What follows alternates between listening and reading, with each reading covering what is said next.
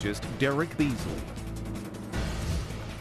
Well, these hit-or-miss showers seem to come just right around the time people are getting off of work. It seems like it happens right when I get ready to go to work, and I end up having to dodge the raindrops and the lightning bolts too. But again, it looks like we have a couple out there, Kim. Not really much rain. Now, we had more coverage earlier, but it appears that these storms are just kind of falling apart as they get closer to I-10. And here's what's going on now. These are the storms that were in Mobile County earlier. Now they are trying to push across the bay. And notice you don't see those reds anymore, just some yellows and greens. That's some light to moderate, occasionally heavier rain, but not nearly as heavy as what we've seen over the past hour or so across Mobile County, where we had pretty decent thunderstorm here across our area. Now we're watching these storms here north of Pensacola. Notice that they're basically tracking off to the south and east. So moving through Gonzales now. They still have pretty decent amount of lightning with them, and we'll be watching those carefully as they move towards Pensacola. Besides that, there's nothing else going on. It looks like for your evening plans, a mostly dry forecast, although we can't rule out a storm or two here through sunset, and then it looks like later on tonight should be quiet.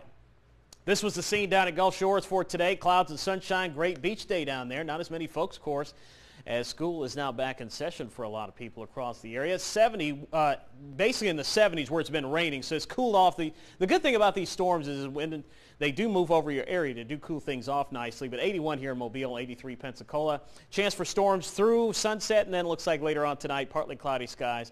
Temperatures falling back to the 70s. Don't forget tonight, right around this time of year, every year, we have the Perseid meteor shower, and it looks like tonight should be good viewing, especially if we can get some of the clouds to clear out, which we expect to happen. What you want to do is look to the northeast about 20 to 45 degrees above the horizon. You should be able to see it. And what you want to do is wait about 20 minutes so your eyes can adjust so you'll be able to see it.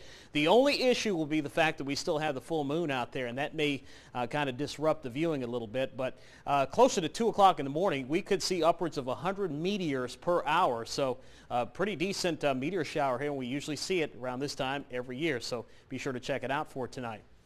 Cold front will settle towards the coast tomorrow. It should push offshore by tomorrow morning, but it will back up and move inland here towards I-10 tomorrow afternoon. So we're going to keep a slight chance for a storm in the forecast near the coast for tomorrow. Everybody else, though, should be dry. And as a matter of fact, with this front pushing out into the Gulf, we're actually going to see some lower humidity return. Places like Evergreen and Grove Hill, Thomasville, Chatham could easily see temperatures fall back into the mid-60s here for, looks like, Thursday and Friday morning. So some comfortable air will be moving towards our inland counties. The problem is, though, with the front being so close to the coast, it likely is not going to make it all the way down to the beaches. But some lower humidity here for the middle part of the week as that front gets pushes offshore. Now, we are still watching out in the Atlantic. Really not much going on here. We do have that tropical wave that was in West 94. There's so much dry air out there, it's just having a tough time getting organized. So we're going to continue to watch it, but at this point, it does not look like it's amounting to much at this point. Here's your forecast, starting off with your instantaneous forecast you can get on your smartphone. Let's say if you want to do that, or if you want to get a look at the radar while you're out, just download our app, WPMI WX, on your iPhone or Android device. Here's your 7-day forecast. Again, slight chance for a storm or two as we go into your Wednesday afternoon, but overall looks like a mainly dry forecast. 92 the high temperature, 90 coming up on Thursday, 91 on Friday. Lows in the upper 60s here for Thursday and Friday morning.